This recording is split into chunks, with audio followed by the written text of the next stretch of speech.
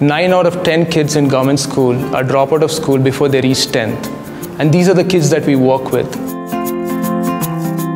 I think one of the biggest challenges when we started UNI was to convince people that this model would work.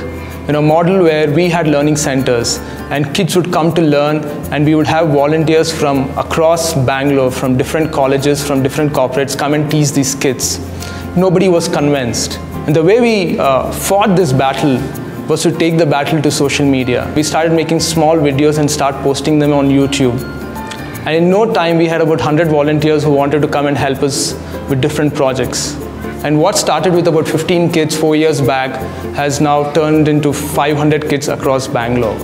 The great words from Mahatma Gandhi, be the change that you want to see.